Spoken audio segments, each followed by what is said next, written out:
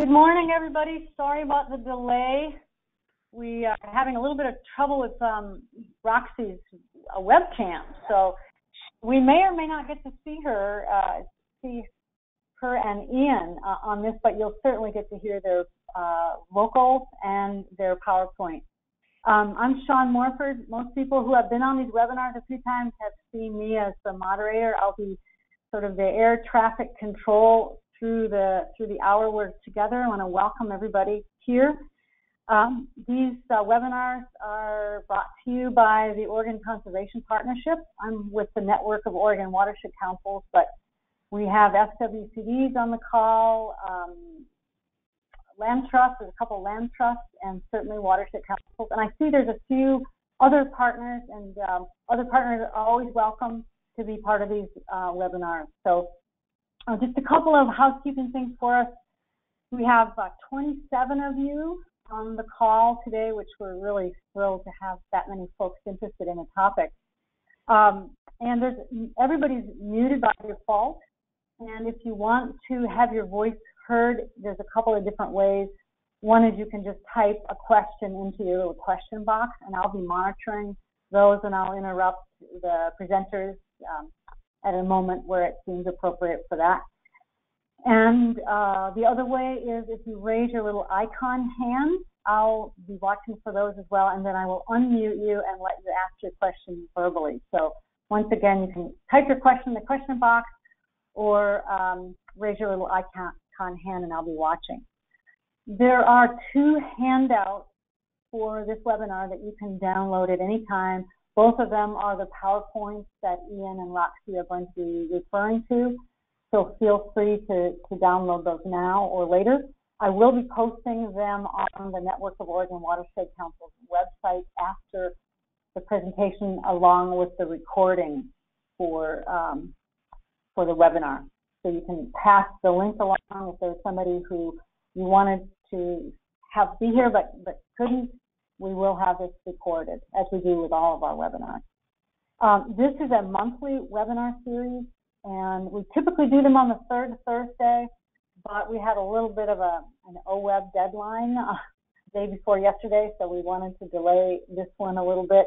And we have another one coming up in 2 weeks' time on Tidegate. So on November 14th, Mel Dunn from the Coquille Watershed Association, who's a representative of the Network of Oregon Watershed Councils on the Tidegate Steering Committee, is going to be giving an update on her work and the work of the steering committee. So that's Thursday, November 14th at 10 o'clock in the morning.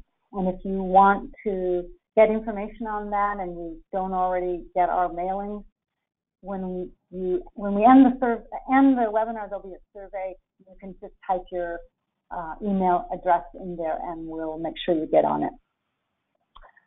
Today's webinar is a result of a conversation I had with Roxy Nair from DEQ. Roxy, you may remember, was involved in a webinar in May, and she's now shifted to a new position, which is the State Integrated Water Resources Specialist for DEQ in Portland. And when shortly after she started in her position, she became aware of the fact that the state revolving funds was being used in a really innovative way by the Clackamas SWCD. And she wondered if folks might not be aware of how this could be used. So we decided to put together this session today. And sorry, I'm just getting calls on my phone here.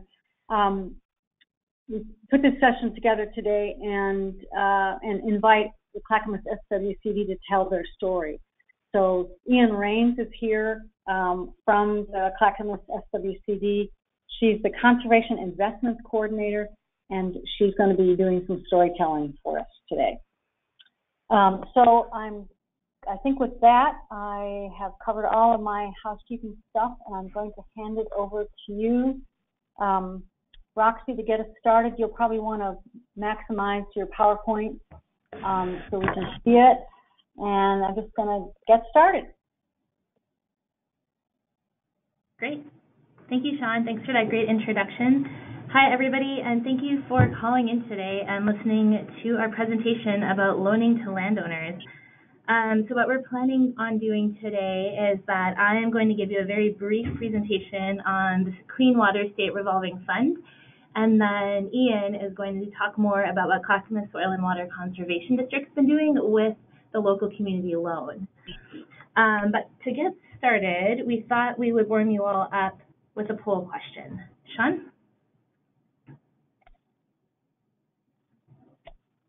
Yep, just a second.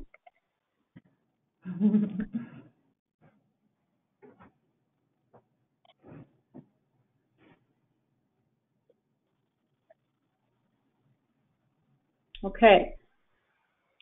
People are voting. Looks like most people are getting their answers in. Okay, so looks like 100% of you have answered. 71% yes, 18% no, Roxy, and 12% said they weren't sure. Cool. Okay, great. So that means hopefully everyone will learn something new today. Okay. Forgive me if there's technical difficulties. Let me know if my screen is not sharing properly. So as Sean mentioned,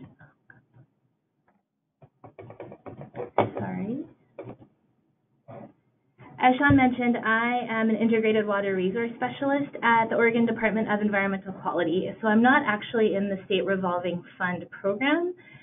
So my goal is to provide a very high-level overview of the program. Unfortunately, none of the SRF staff were able to attend today, so I volunteered to do this portion of the talk. But because I'm not in the program, I want to be very careful about what information I share. So if anybody has any specific questions about loans or parameters or anything like that, I have some staff contact information available so we can route you to one of the project officers. But with that, I wanted to give you an overview of what is the State Revolving Fund, who's eligible for these dollars, and what kind of loan types we have available, with a focus on the local community loan.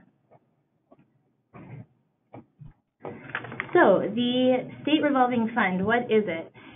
In short, it is a low-interest loan program that is used to fund water quality improvement and protection projects.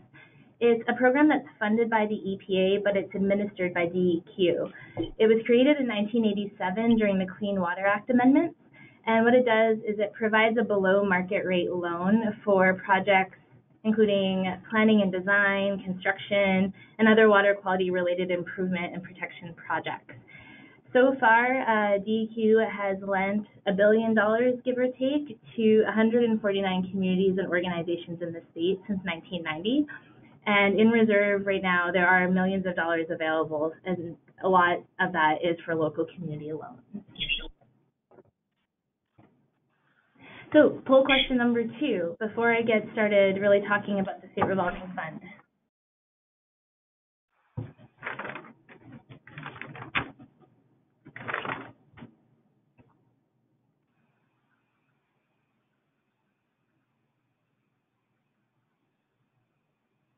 Okay, looks like most people are done, and it looks like the vast majority of folks have not. About 70% have not, about 13% have, and about 20% aren't sure. Great. All right, that's really good to know. So the State Revolving Fund loan money is eligible to a certain subset of public agencies or partners. Public agencies include cities, counties, tribes, and then special districts like irrigation districts, soil and water conservation districts, and sanitary districts. And there are a lot of options in the way that there's a lot of options for water quality and protection improvement projects. There's also a lot of loan options to help support them. We have loan streams, I guess you'd call them, for planning, for point source pollution projects, non-point source pollution projects. There's a sponsorship option, and then the local community loan. Loan terms vary depending on the loan type. So interest rates, repayment periods, all of that kind of depends on which loan you're eligible for. And so that would be a really good reason, if you have a project idea, to speak with a project officer in the program pretty early in your planning process, just to find out what exactly you would be eligible for. One maybe perk that the program wanted me to let everyone know about, that there are options for certain projects to qualify for limited principal forgiveness. So something to keep in mind. And again, eligible projects really run the gamut and can include planning and design, wastewater facility treatment, upgrades, agricultural conservation projects, protection or restoration of riparian habitats. There's even a possibility of land acquisition projects that could qualify, and a lot more. And applications are reviewed 3 times a year, so you don't necessarily have to wait for a full year cycle to get an application in for consideration. And so poll number 3.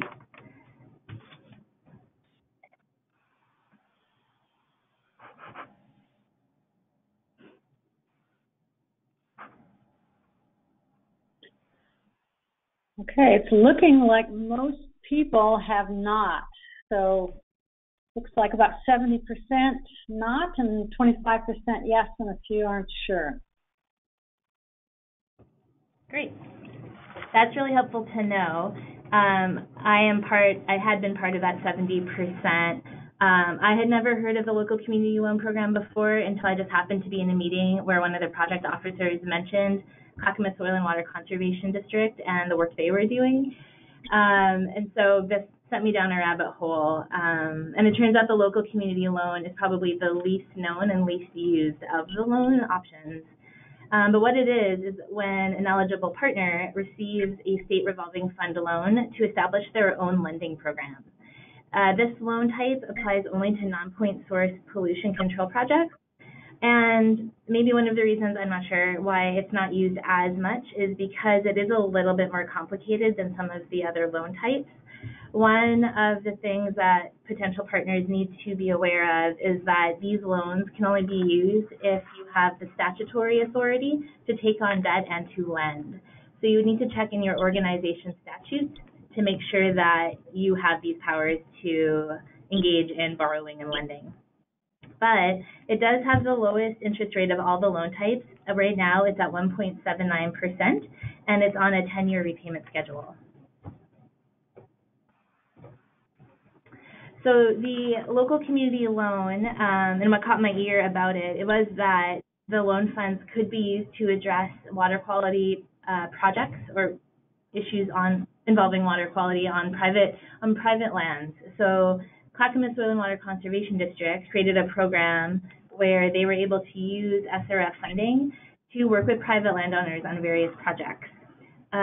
The program wants me to let everyone know that there are several $1 million kind of sitting in the local community loan pot waiting to be used, and they can be used for a myriad of activities like irrigation efficiency improvements and failing septic system repair projects. There's a lot of options with non-point source on ways that this money could be used to improve water quality. And so Clackamas Soil and Water Conservation District, I don't want to speak too much for them, but what I learned in my initial foray into the local community loan was that they were able to set their own loan parameters and then entered into loan agreements with individual landowners. So the loan parameters included interest rates and repayment periods, and all of that was done by the district as they rolled out their program. And so that is my very high-level overview of the SRF program and local community loans. Since I'm not in the program, I'm hesitant to go into too much more detail, but Jennifer Kenny, who is the Outreach and Information Specialist for the program, has offered to be a point of contact for anybody listening in today. She knows about the program and this presentation and has offered to speak to people and route you to the right project officer in your region if you're interested in finding out more about any of the loans. If you are already a few steps ahead and would like to get your application reviewed or request assistance, the link on this slide will take you to an online form where you can submit your proposal. And with that, this is my contact information. Again, I worked with the Integrated Water Resource Strategy, so if you have questions about that, feel free to send them my way. If you have other water quality program related questions, feel free to contact me, and I can also get you in touch with the staff that's working on that question for you. And now I'm going to hand it over to Ian. Give me 1 second to load your presentation. Well, we could just pause for a second and just see if there's any questions, big picture questions. Sure. Okay. Before Ian launches in, I'll just wait a second. See if there's any hands or any questions anybody wants to type in at this point.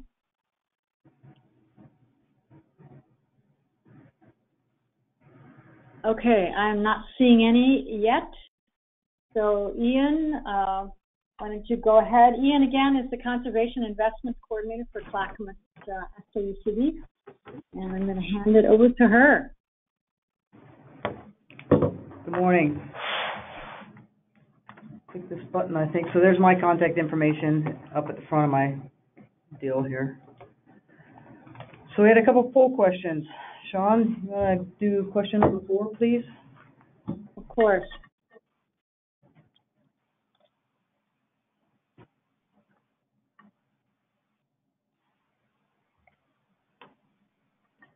Okay, it looks like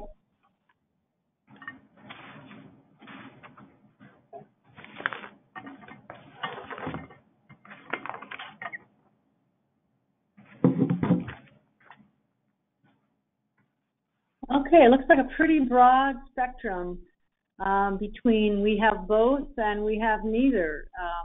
So let me just close the poll and share what I've got there. So pretty broad spectrum. 14% say we have one, 7% we have a cost share. Sorry, 14% say we have a grants program, 7% say we have a cost share, 21% say we have both, and 43% say we have neither. All right. Should I go ahead with the next poll question, Sure. Ian? Yep. Okay. Thank you. Sure.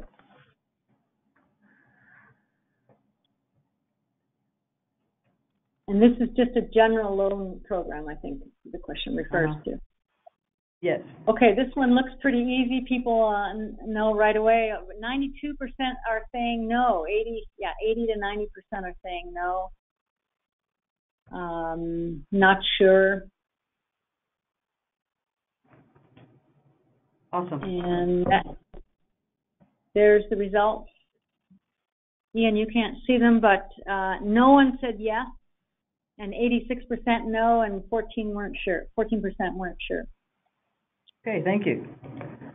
So let's talk a little bit about how having a loan program might be beneficial to your district, or if you're a watershed council or land trust, to partners who are public entities such as conservation districts.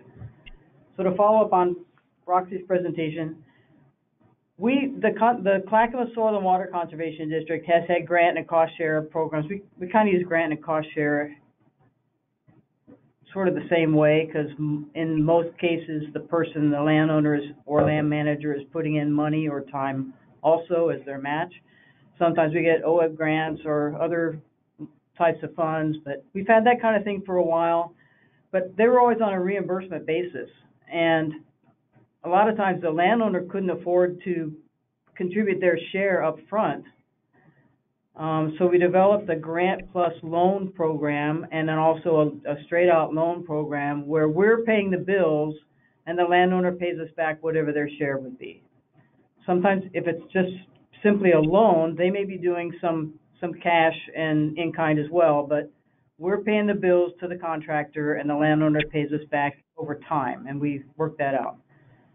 Sometimes in grant plus loan situations, a lot of the things that we do are grant plus loan, some are straight out loan. But we developed our loan program independently, and then we filled out an application to DEQ for a Clean Water State Revolving Fund local community loan. It was a application process and had to be ranked and all that stuff, but we were given a loan. It's not a line of credit. It's not the kind of thing where you just draw down on the loan and then pay it back, and the money's available again.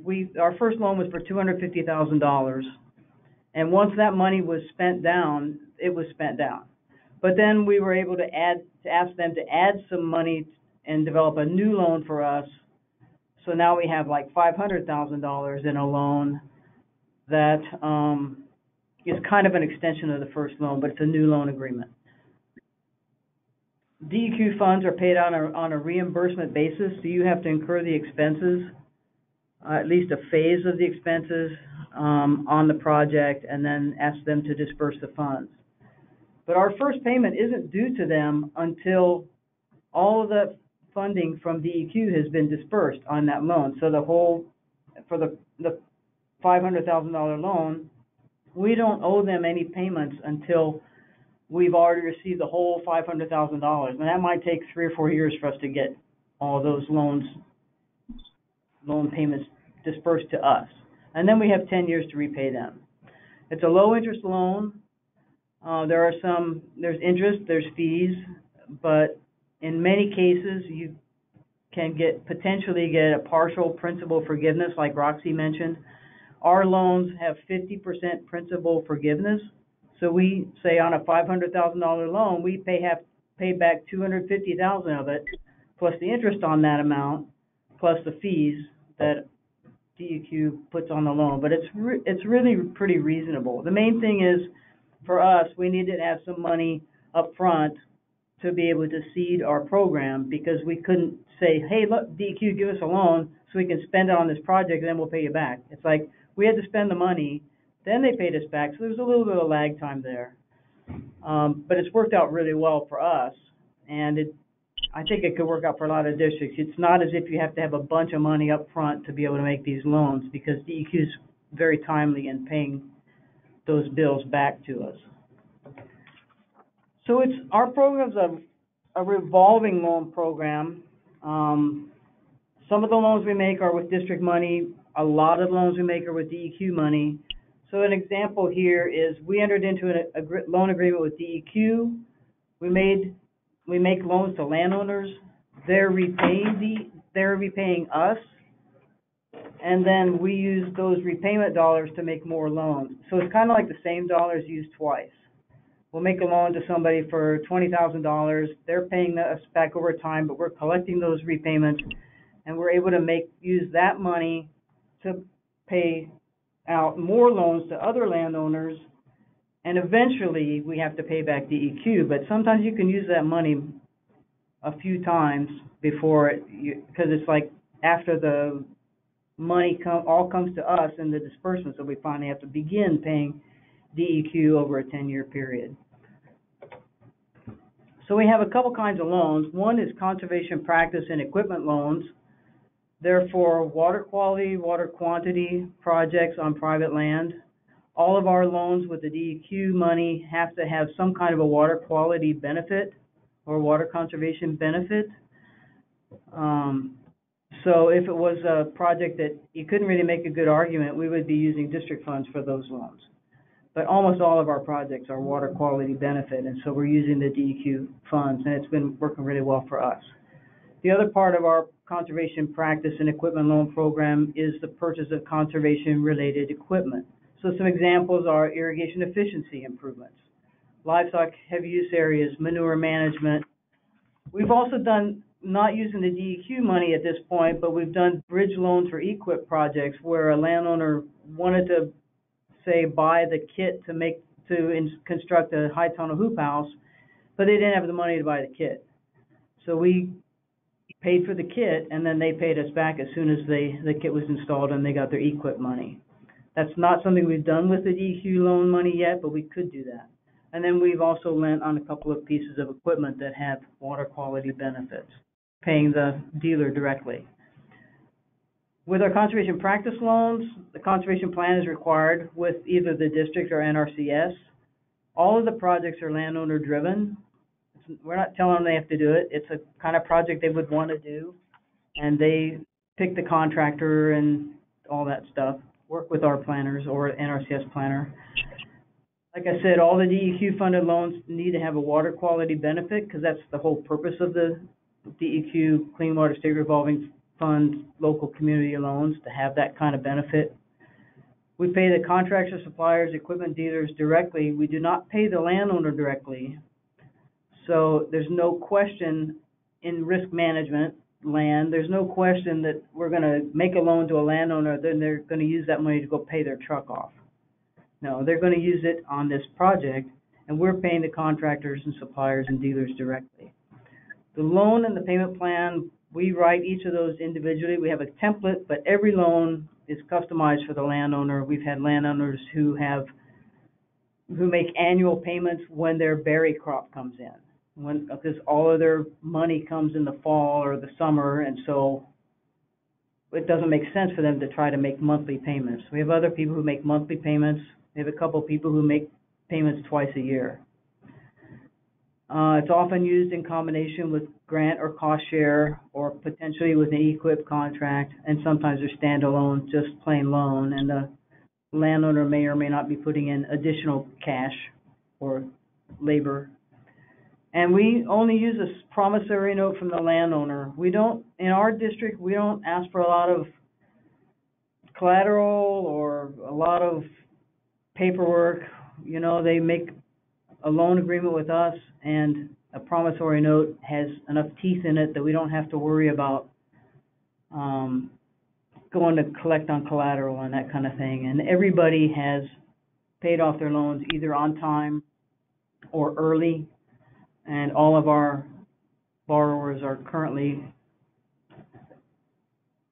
doing a great job. We just send them a reminder, they send us the check, it all works out really well.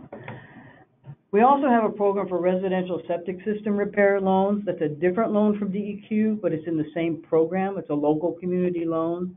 Our loan is for $250,000. It's for the repair or replacement of existing failed or failing residential septic systems. It's in a limited geographic area because there's a watershed in our county that has a lot of old septic systems, a lot of soils that are vulnerable to transporting pollution if the septic system were to fail. And all of the people who come to us for a loan and get a loan are having issues with, it's a bad system, it really needs to be replaced. We have to rely heavily on our partners because the district does not, its septic system stuff is not our area of expertise. So we partner with the county's septic and on-site wastewater program and with a local water providing agency that does outreach for us. Ian? Yes, I'm sorry. We've got a question. Sorry. Whether that's okay. I can read the question to you. Okay. Cool. Awesome. Is it the district or the landowner who pays the contractors, suppliers, equipment dealers directly? Who is lining up those contracts with the contractor, suppliers, equipment dealer? The district or the landowner? In all of our programs, we recommend that people get 3 bids from contractors and suppliers, but you don't necessarily have to. You know, you have to find the supplier or the contractor that's going to be the most responsive and be able to be available to do the job. The district is paying those people directly, and then the landowner pays us back whatever the amount of the loan is. So we might have a project that's a $50,000 project. We pay the contractor $50,000. The landowner's share is to pay us back $25,000 of that, and the district share is to have $25,000 of that as grant or cost share from the district. But instead of having the landowner pay part and we pay part, we have in our budget, it shows, it's a line item budget that shows what we're going to pay for and what our limits are and then what the landowner is expected to pay for. So sometimes it's a project where it's going to cost more than our loan. I mean, a lot of times it is. Probably almost every time, the cost of the project is greater than our loan. So the landowner is going to pay some money out too. But we'll pay out, that's a good question. We'll pay out the bill up to our limit. We've had some irrigation projects that cost more than the loan amount, and so like we would pay the supplier up to our loan amount, and the landowner would pay the rest of it. Because we kind of have some limits too. On some of these bigger projects, we can't pay 100%. But the loan amount is where we're paying it out and they're paying us back, not where they're paying it out and we're saying, okay, I mean, I don't know. Yeah, it's a good question. It's a combination. Okay. Thanks, Ian. Susan, and kind of like, yeah, go ahead. Sorry. Well, I was just going to say, in the septic one, it's that I'm going to talk about here in a second, it's usually we're paying out 100% of the cost. But in the other ones, a lot of times there's landowner share and there's grants and there's loans, and the loan is not going to be 100% of the cost. So it's a combination of your money and our money, landowner. Okay, thank you. Susan, you can let us know whether that answered your question or not. Thanks, Ian. Figure out how to make this so that we can see the question. Because I've got the thing is on the screen and I can't see the questions. I'm sorry. No, that's my job as the moderator, is to help you know what questions are being asked. So go ahead. Oh, okay. All right. Okay, so now what do I click? This one? Okay. All right. Does that all make sense, guys? There's a lot of conservation practices that people want to do, and they just can't afford to do them. But they could afford to do it if they just had some cash flow. So that's kind of what that's about. With the septic repair loans, a lot of these folks are in a bind where they've got a failed system, and they really can't afford. It's like it's an emergency situation where they have to fix this system. It's not really a matter of choice where, oh, well, we'll put in our heavy use area next year, or I'll buy that piece of equipment next year. It's like it's got to be done. So a lot of those folks are not working with the district. They come to us because they've heard of our loan program. They're not already like a cooperator with the district or NRCS. So a lot of the folks in the septic loan avenue come to us from partners like the county septic office or the water provider office, or the contractors will say, I've got a person here and I know you guys have a loan program. They might be interested in getting a loan. The county is providing the oversight and the inspection of the work, because that's not something that we do. You know, in the other regular loans, the district or NRCS is doing all the inspection of the work and managing the project and stuff, but in this case, it's the county's doing that. We took the step of getting pre-qualified contractors. We sent out an announcement to contractors all over the area who do septic work, and wanted to have a list of pre-qualified contractors that have agreed that they will work with the district as far as they understand that the district would pay them directly instead of them having to wait for the landowner to come up with the money to pay them.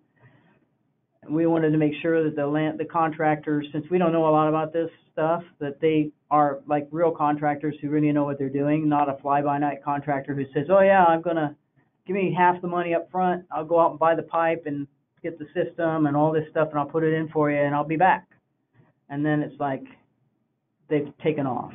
That's kind of happens sometimes with septic contractors, or so-called septic contractors. So we got a lot of guidance from our county septic office and came up with a list of pre-qualified contractors, the folks who applied to become a member of that list.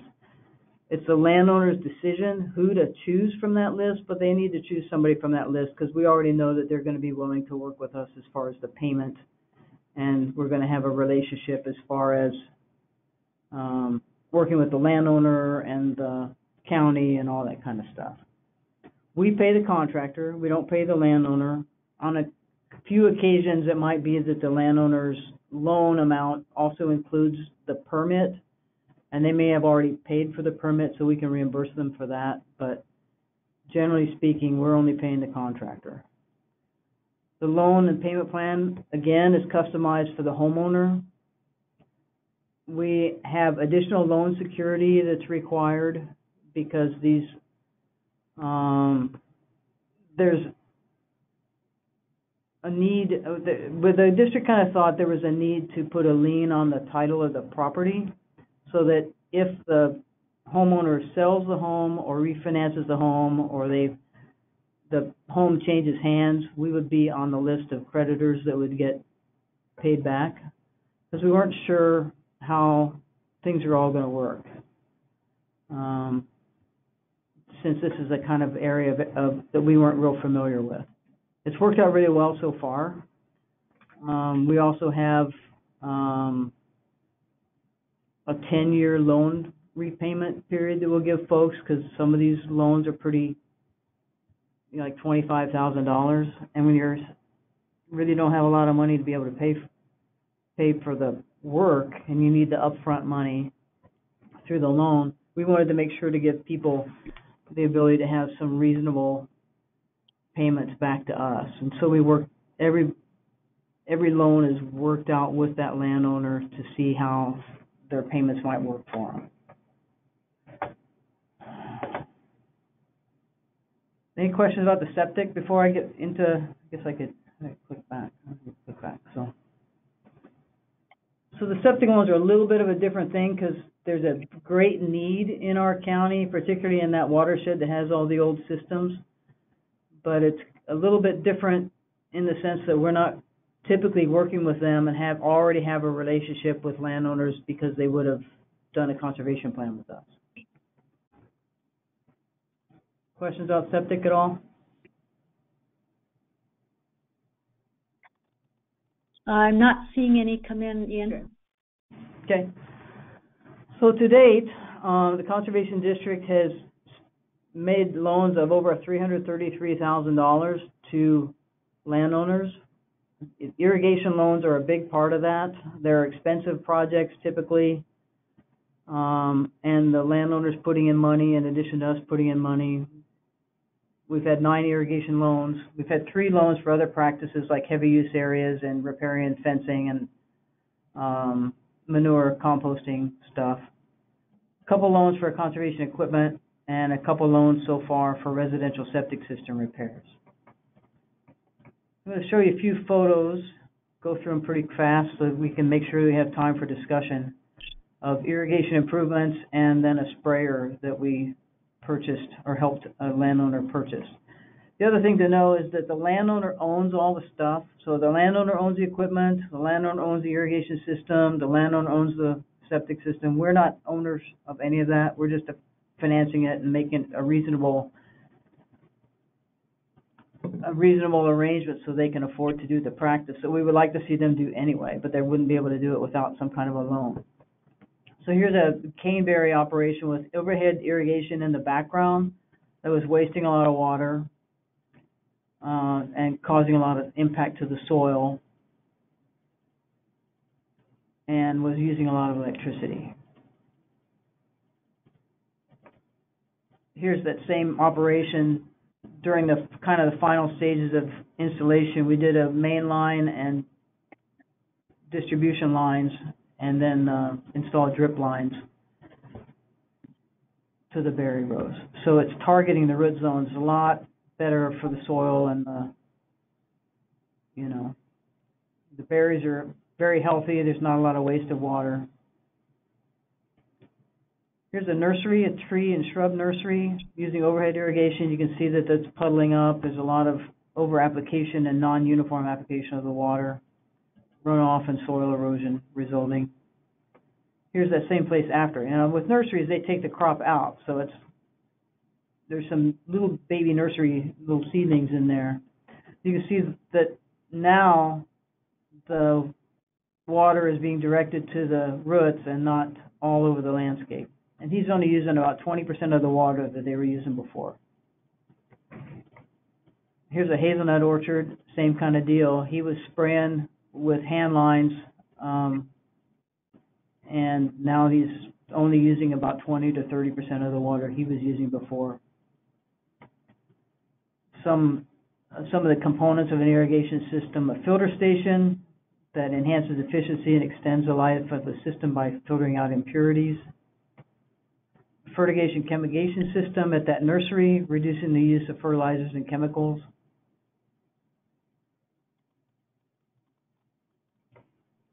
Fish screen. Am I going too fast on these slides? I'm trying to give you time to read the caption. This is one of our, we have a couple of our hazelnut guys are irrigating from a stream that's a salmon-bearing stream. And so there's a fish screen that's installed to make sure the little fish don't get sucked up into the pipe. That would kind of not be good. We do a lot of integrated water management. There's a data logger for soil moisture sensors. This meter. Here's a sprayer that a wine grape vineyard purchased. They had a sprayer that was a lot less efficient than this one. This one can do 2 rows in 1 pass, so it saves fuel and reduces soil compaction. It's got those upper nozzles that are directed at the upper parts of the vine, so they can really reduce their use of chemicals and way reduce the drift that would have gone off, drift of chemicals due to wind.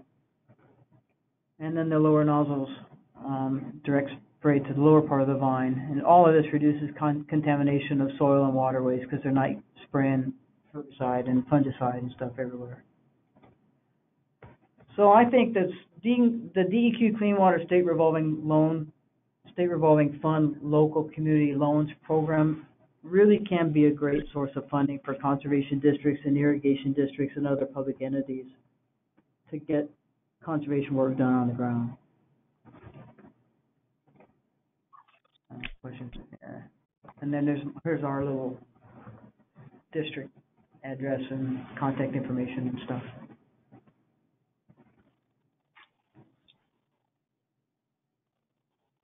Great, Ian. Thank you so much.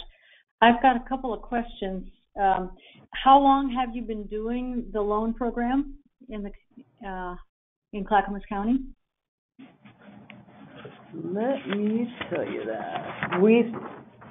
We started our loan program in fiscal year 2011-2012, and we got the DEQ money the following year. So we've been doing this. Our first loan was an equipment loan, a $45,000 loan for a no-till drill, and that's since 2012, 2013. So like over 6 years, right? 5, 6 years. Okay. And far and away, most of our loans are made with this DEQ money. Great. I've got a question from Kelly Hamby. She's raised her hand, so I'm going to unmute you, Kelly, and I think we can hear you. Go ahead and ask your question.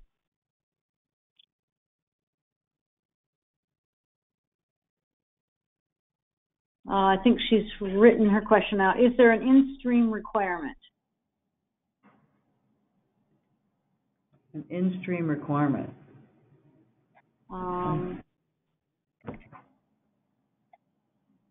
Kelly, you're unmuted if you want to just ask your question. We can't hear you if you're trying to talk to us.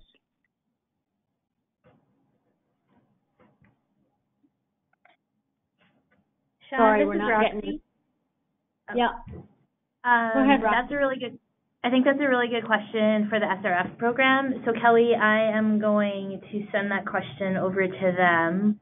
I'm curious as well, and I will connect all of you via email as well so that Jenny or one of the project officers can answer that question.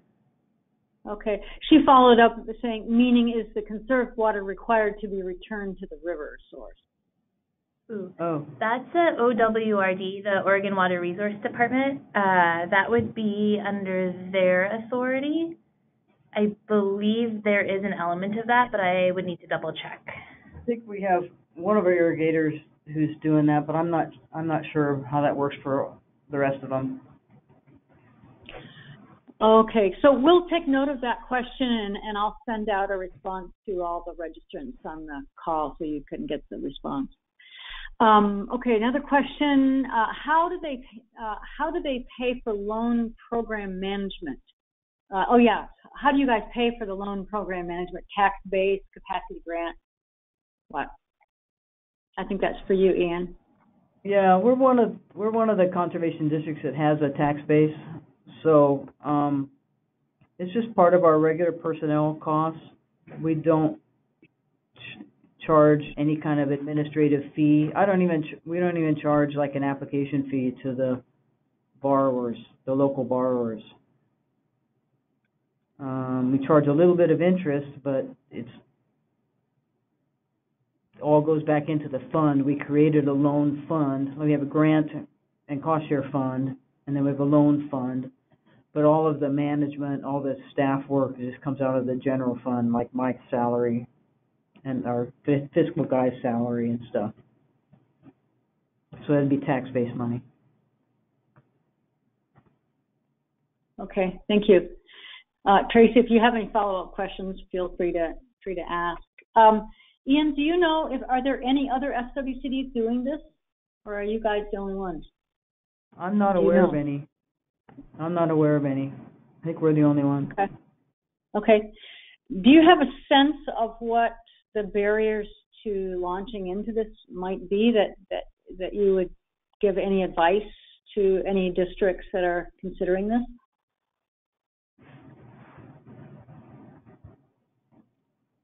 Well, part of it is what does a board member of a conservation district might have a concern about, are we going to get paid back? Are we going to be making loans for stuff that doesn't get done or doesn't get done properly? How do we make sure that we manage whatever risk there would be in this loan that we're going to make to somebody? And I would answer that by, we at Clackamas have a well-written loan agreement. There's a cooperative agreement about the project and then a loan agreement related to the payment plan and the interest rate and all that stuff. And our agreements include the fact that if you don't install this properly, or if the project is not installed properly, you're still on the hook for the loan. And I mean, we do so many of them are grant and loan combination, but we manage the risk by saying that the landowner is responsible for costs if the project is not properly installed and passes the inspection, if the landowner doesn't use the practice or use the equipment in a manner that's consistent with our agreement. Like if we pay for a manure composting facility and they decide to park their tractor in one of the bays and never use that bay, it's a 3-bay manure shed, and we'll be like, dude, no, it's not, no, you're not using it properly. So we have those kinds of things in our agreement that gives us some recourse if the landowner doesn't do the project right. We have the same kind of things in our grant agreements and cost share agreements as well. We have a promissory note, and the reason that we have a promissory note instead of some kind of a filing or collateral kind of thing is that the promissory note that says they're going to pay us back, and we have recourse if they don't, and we'll work out something with them if they need an extension, but we're still going to need our money back, is a friendlier way to do things, and it still ensures as much as anything can that we're going to get paid back. There's no way we're going to be ripping out somebody's irrigation pipe, calling the irrigation system the collateral, and then you don't pay the loan, we're going to rip it out. We talked about at our district about when we do equipment loans, well, what if they just up and sell the equipment? Can we get like a UCC filing on it so that we can make sure that we're notified if they try to sell the equipment so we can go get it because we don't want them selling it, or they have to give us the money.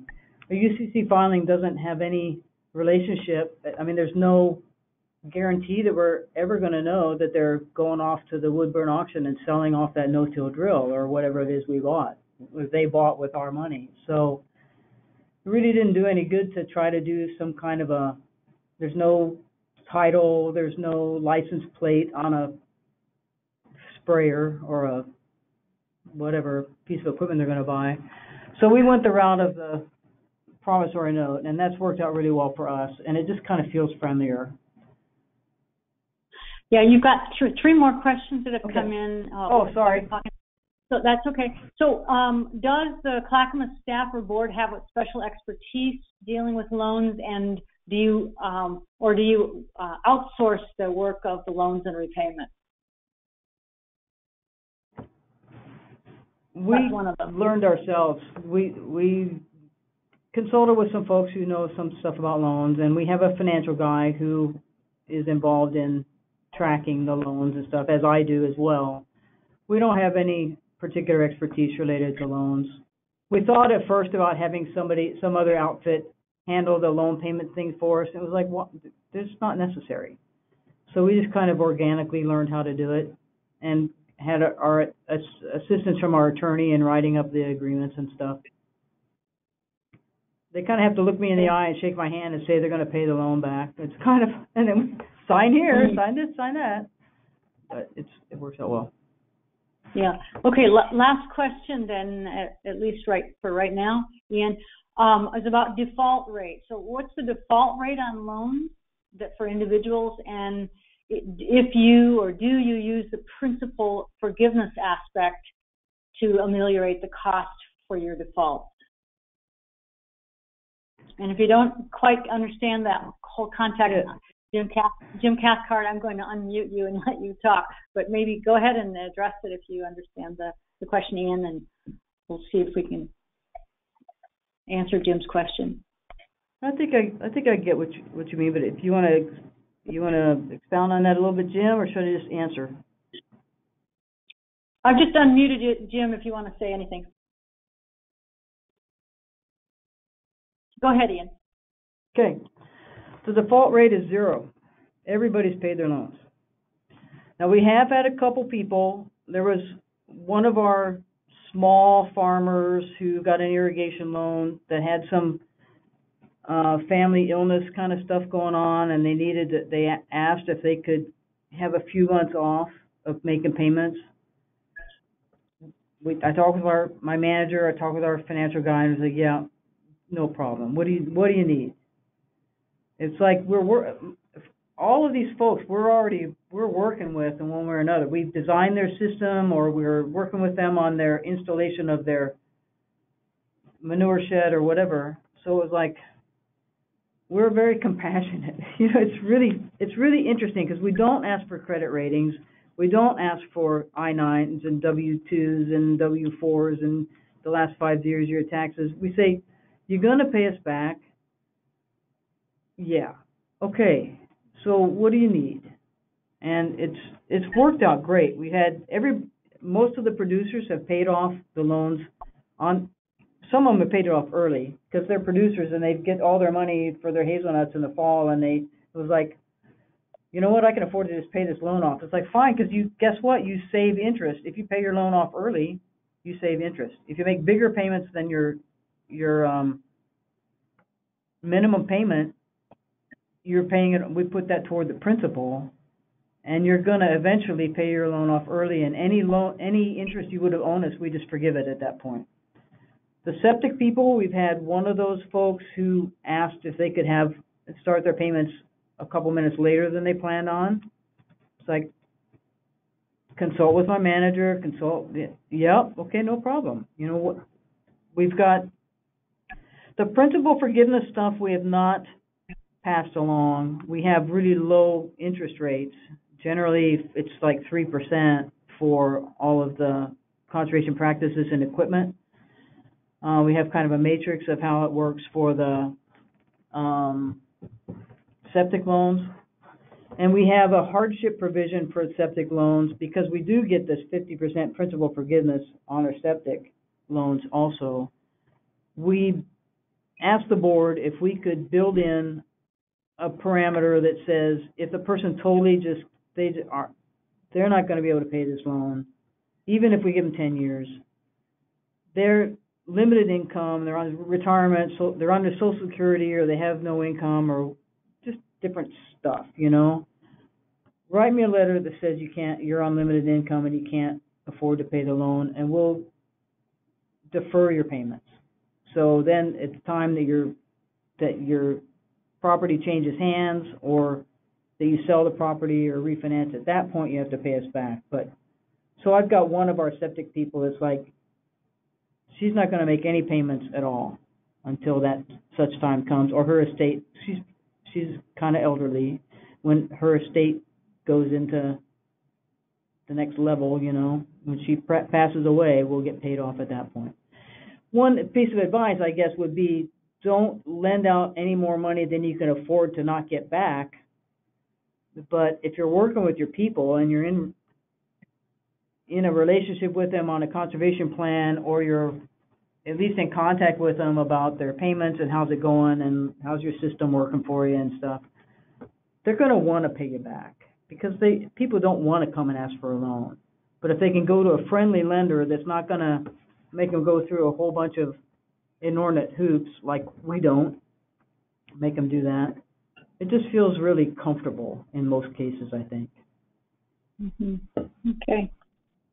Well, that brings us up to the 11 o'clock hour. I don't see any more questions that came in, but folks can call you at the district office. Is that right, Ian, for more questions? Yep.